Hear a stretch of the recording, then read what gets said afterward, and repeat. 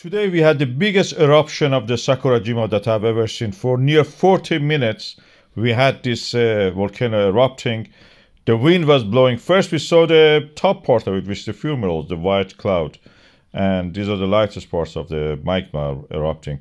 Then we had this ash flow, ash surge, pyroclastic coming up. The boats you see actually are not fishing anything. They are not. They're just marking the territory for each fisher. And then it continued. I had to stop it because it was too long.